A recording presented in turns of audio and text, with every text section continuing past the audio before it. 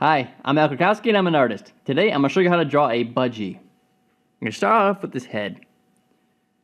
You have his forehead sticking out a little bit. We're going to do jagged lines for the feather texture. I'm going to curve down across, go up to where his beak's going to be. And he has a little tiny beak. It's a little curved triangle right there.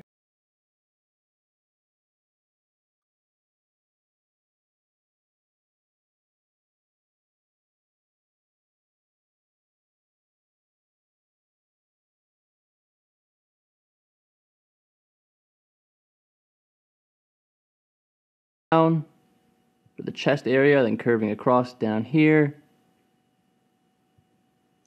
And his tail feather sticking out further like that. So there's the basic bird body. And for the wing, I'm going to curve across, connect over here. On the inside, we're going to do these half circles layering on top of each other, going all the way down like that. On top here, they have these cool designs on their head. You can draw lines curving, going across, and then under the eye a little bit,